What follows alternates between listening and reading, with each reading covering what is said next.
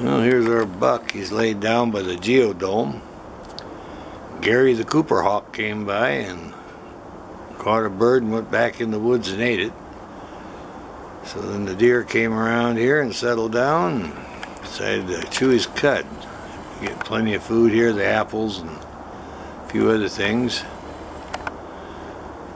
It's kind of a cool morning, but he's got this favorite spot. He always lays down here and he chews his cud. You can see that injury on his hindquarter there. That's where we figure the coyote bit him. There's a squirrel going in to get some kernels of corn and some bird seed.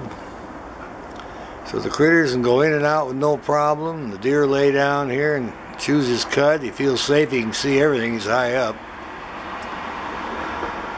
And like I say earlier, we seen the Cooper hawk come in here and go into the cedar tree and flush out a bird and catch one. The way he went with that. So everybody's getting fed. Squirrels are eating corn. The accipiter's eating a bird. The deer had chow and apples and chewing his cud.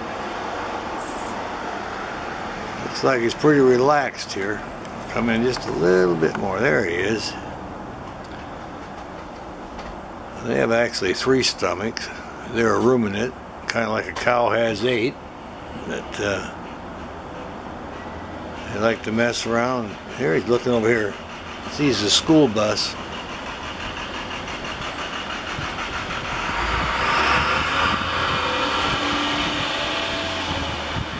They like looking at him. And there he is. Kids look out the window and see him.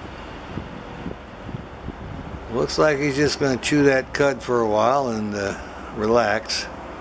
There goes his friend the squirrel back out with a few kernels of corn to bury.